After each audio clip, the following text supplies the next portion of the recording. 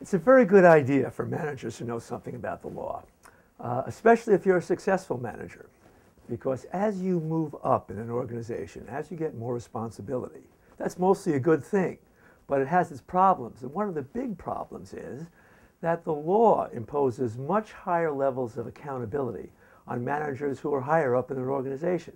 You have much more vulnerability, much more exposure.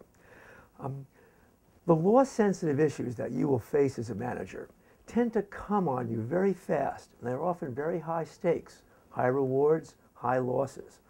A major career change, a big dispute over intellectual property, a nasty regulatory investigation, a company being bought and sold, a major contract unraveling. These are things that don't happen every day. They're out of the ordinary course of business for the most part.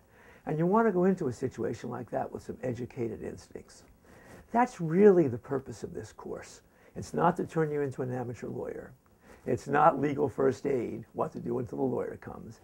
It's meant to make you into a better strategist, a better leader, someone who shows better judgment when you're facing these law-sensitive problems.